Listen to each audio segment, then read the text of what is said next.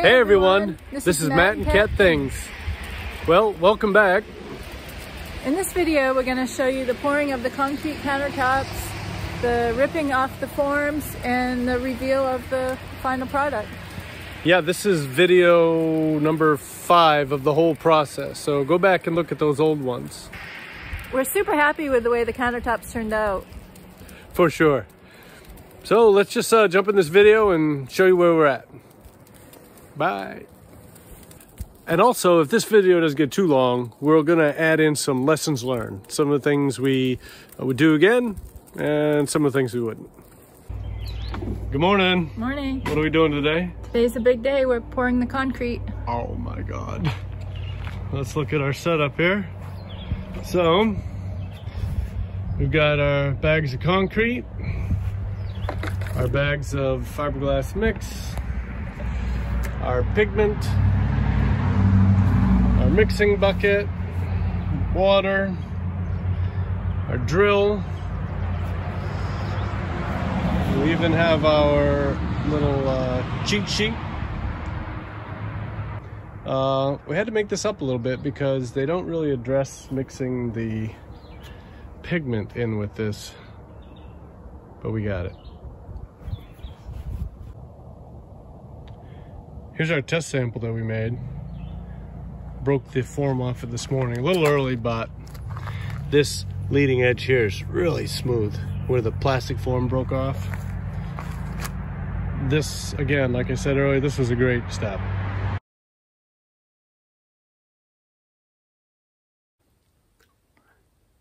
No, don't do that one. Well, we're all done getting ready for what, hon? Countertops, pouring the concrete. Nice. The mesh is done. Put down some cardboard and some plastic.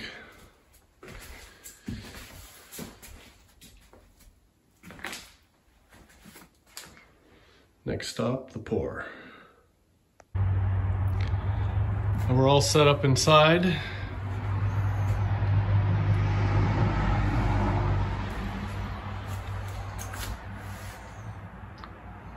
So, let's get it.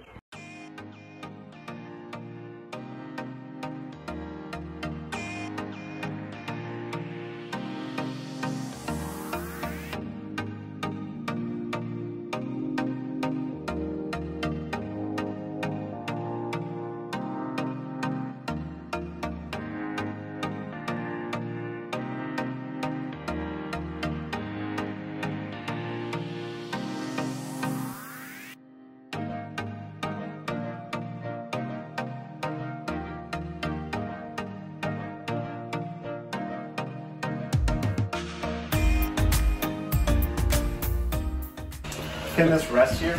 No, definitely not. Dump about a quarter of it right there. Let's just see what we get. You don't want to start in the We'll corner? be The weight's Matt, weird. shouldn't you start in the corner? No, because he'll hit the thing. Would it be better with a different bucket? It's just awkward. Yeah. I'm gonna have to like. Should I help you? What if we go like this? Yeah. What if I get one end and you get an end and then you tip it? Or we both tip it. There we go. Underneath. Okay, ready? Oh wait, Cat. Sorry, put it down. Yeah. What? Turn that off.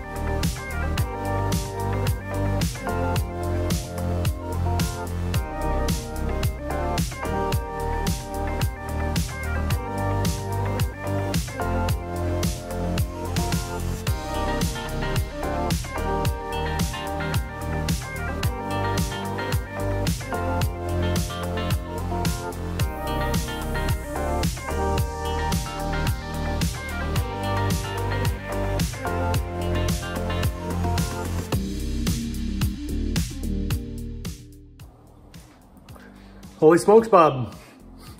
We did it. We did it. Well, it doesn't look too shabby, really. Yeah, it looks really good. I mean... I'm happy with it. Yeah.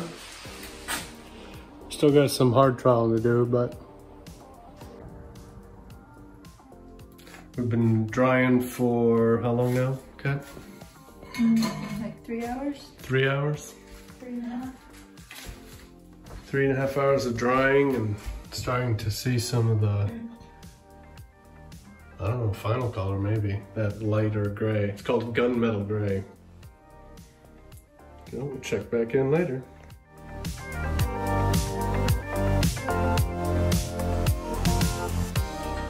We waited 3 days before we decided to break the forms off. The color is pretty awesome. So today the forms come off. First thing we have to do is we have to sand down the concrete off the front of the form so it doesn't pull any concrete from here when it breaks away. And we'll use a little diamond pad to do that. I'm going to use this gym pad. It's the diamond infused, I guess, pad that you get from Z Counterforms. And I'm starting off with a 150.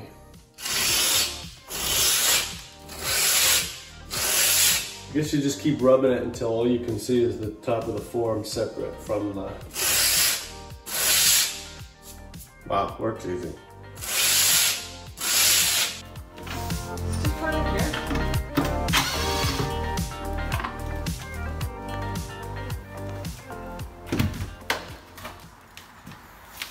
Oh, that looks good. Thank you. Careful, there's a screw on the ground somewhere. Don't step on it.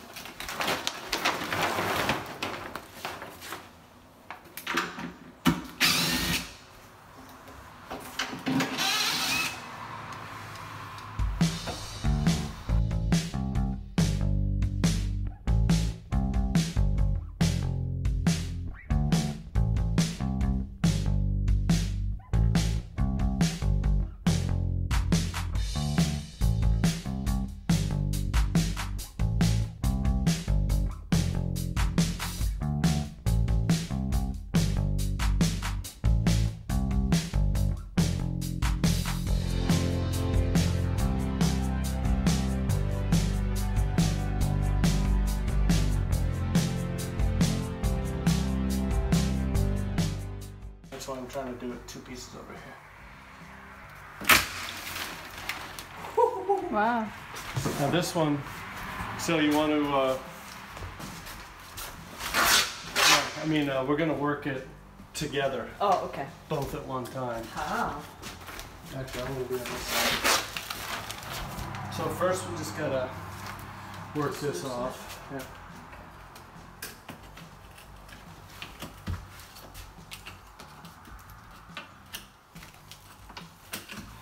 That's hard.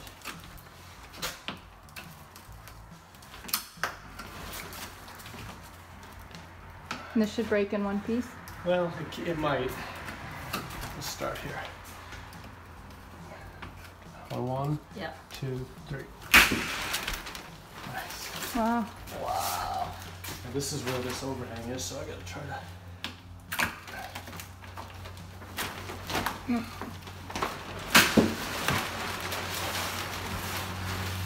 That piece stuck. Oh, look how great that looks. That's so nice.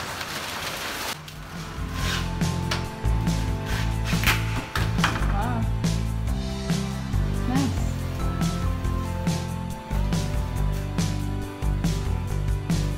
Pretty cool.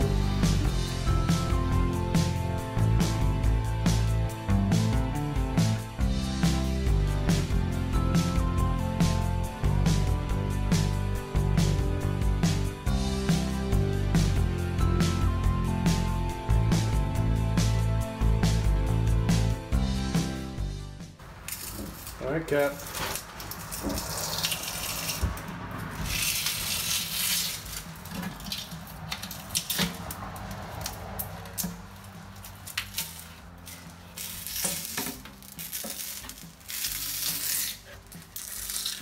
look.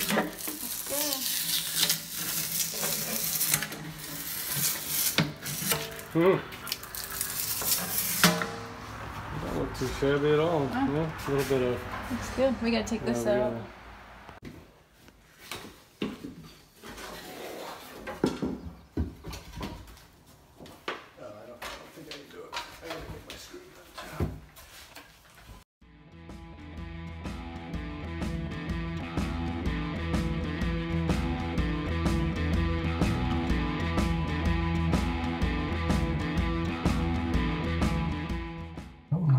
I'm just gonna give it a love tap.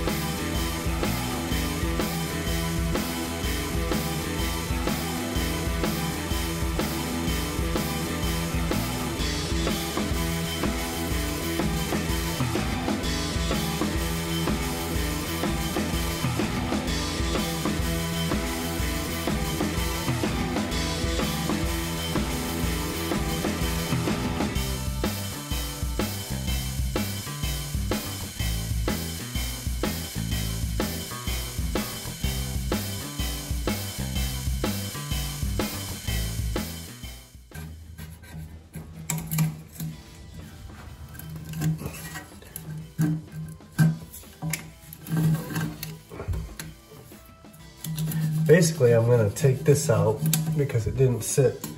It overlapped a little bit more and sat proud of the stainless. So I'm going to take it out and then recaulk it with black, but have it, you know, more flush, look neater. But that'll be after I patch these holes.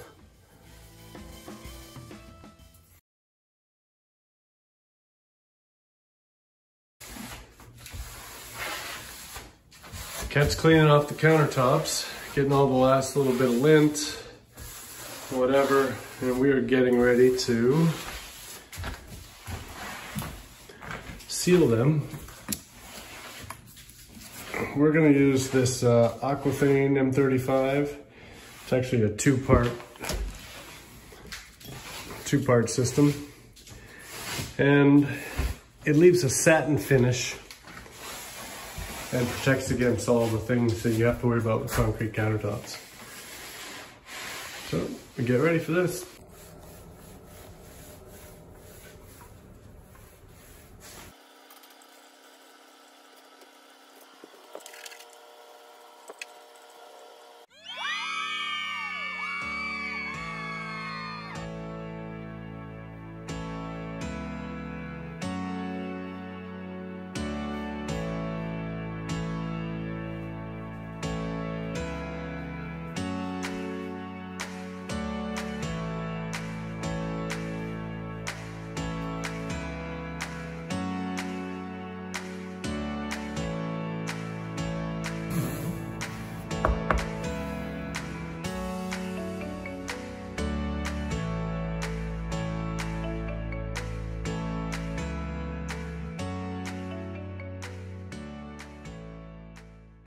Now we'd like to go over some lessons that we learned while we did the project. Some would change and some would do exactly the same the next time. Yeah. There's some things that might not be clear enough in the video that we would do differently next time, so we'll go over those. Perhaps for me, the biggest thing that I would change has to deal with that form that goes against the wall, right? Remember, there's a form that goes against the wall on the back, and there's the front form. And these two forms is what you lay your screed on. And the back form was so close to the wall that it didn't give you enough room to screed. When you screed, you're pushing the aggregate down and bringing the cream to the top with that vibration move. And if you don't have enough room to saw that thing back and forth, you don't get that vibration and you get less cream coming to the top. Let's break and show you what we mean. Okay, let me show you what we're talking about. This is your front form, and that's your back form. The back form, of course, rests against the wall. What you can see is when you lay your screed on, you've got very little room before it falls off to move this screed back and forth. So a potential solution that I'm considering next time is moving this form and installing it, say, maybe a 1/4 inch off of the back wall. So there would be a gap behind it. That gap would give you now double the space to saw back and forth, making screeding much more easier. Now, you'll have to take care of this space. My idea is to fill it with 100% silicone before the pour. And your backsplash is going to rest and cover that anyway. And then you'll probably have a sealant underneath your backsplash. So I don't think there's any real issue with water here. You probably should check with Concrete Countertop Solutions before you do this. Or at least when you do your mock-up, try a solution where it's resting off the wall a bit and see if it works for you. But I'm almost sure that this is the way we'll do it next time, because it just really is not enough room to do a great screed. Yeah, another one was, you had some problems with the knockouts, didn't you? The faucet knockouts? Yeah. Well, besides me breaking the concrete, board, the other trouble I had with those faucet knockouts were I couldn't pull them out from the bottom as I think it was designed. I had to drill them out and break them into pieces to get them out. Maybe there's some sort of release agent you could put on it, maybe some Vaseline or something, I don't know. Maybe Concrete Countertop Solutions has the answer. But I've seen in other videos where people make a form for their knockouts out of PVC pipe. 3/4 inch PVC pipe, 1 inch PVC pipe. I'm not sure, but... So you probably wouldn't use them again, or you would? If someone could tell me how to maybe put something on so they come out easier, I would probably do them again. Otherwise, I mean, they're $15 a piece and I destroyed them, so. Another thing that you have to consider is the finish after you pull those forms off. There were two results. There was, you know, you get a really shiny glass finish, and then also there are some little holes that are left where Come on the front edge. On the front edge. Yeah. So we'll talk about the vibrating tool. Yeah, that's why another lesson we learned was the vibrating the edges was really important. We probably didn't do it enough. There's a couple areas that we didn't. So what happens is if you don't use that vibrating tool on the front edge of the form, little tiny air holes fill up. And when you pull the form off, they look like little holes. You have two options. You can buy a mixing compound, which I hope we caught some video of, and fill those holes in when you're done and sand them and you get that smooth finish, or you can leave them. Some people like that look. We chose on the leading edge around the sink to fill those with the filling compound and make that edge smooth. And on the front edge of the countertop where it pours down over the front, we left the holes there. I thought they added a lot of character. Did you? Yeah, I liked them. Yeah. Would you do it again? Leave the holes on the front? Yeah, I think so. Cool. I did make a pretty big boo-boo with the that diamond pad, that sanding pad. If you remember, right before we break the forms off, I used the sanding pad to take off that thin film layer of concrete so I could pull the form off. You really got to focus on that diamond pad really we're bearing down on the plastic form and removing that concrete. Don't put too much pressure and sand the top of your concrete countertop, because you'll burn through the crema and get to the aggregate pretty quick. And I actually have one little spot. I think I have a picture I'll show you. In the end, you can hardly see it, but you don't notice it unless you point it out to someone. But when you go through all this and you get to that final step and you burn through one little spot, it hurts. So take it easier with that diamond pad. It will burn right through the top layer. Another thing is you really need to have someone there that's really strong. You have to be able to lift the buckets of concrete and actually pour them into the form, and that's pretty difficult. It is. Luckily, we had our son-in-law with us, and he's a beast. So his job was really to take the buckets after the girls had mixed them up and pour them into the forms. You've got to lift them up this high, and you're talking about a 60-pound bag of concrete, you know, another maybe 10 pounds of water, additives. You know, you're pushing over 70 pounds each bucket to pour it up there. So you got to have someone who can do it, because you can't like lean it on the edge of the form and tilt it in. You have to lift it up and over. And you couldn't do it because you were... I was screeding, right? So, and that brings up another point. Having another person, I think, would have been helpful, because I was screeding, Travis was pouring the concrete in, you girls were mixing.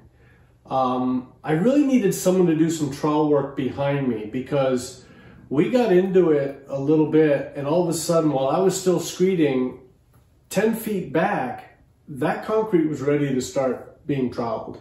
And if I had just kept screeding, it would have hardened up too fast.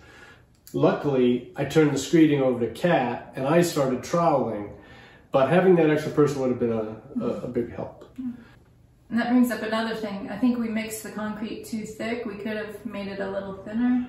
I think so. I think it would have given us more time to actually do the screeding without rushing before it, you know, settled. Yeah, we watched a lot of YouTube videos, and I thought I had the right consistency. I followed the directions, obviously. I think it could have been a little thinner. It may have given us a little more time, and it just would have been a little easier to manage.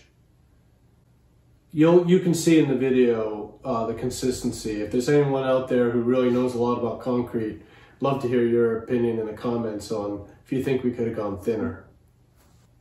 I think the last thing would be cleanup, or the mess we made or didn't make. Do you think that we prepared ourselves well enough? I think so. I mean, we put plastic over every surface in the kitchen. Right. And thank goodness, because there was concrete everywhere. I think I even have a picture of a big handprint on the wall. I think I'll put that in. It was all over us, all over the floor.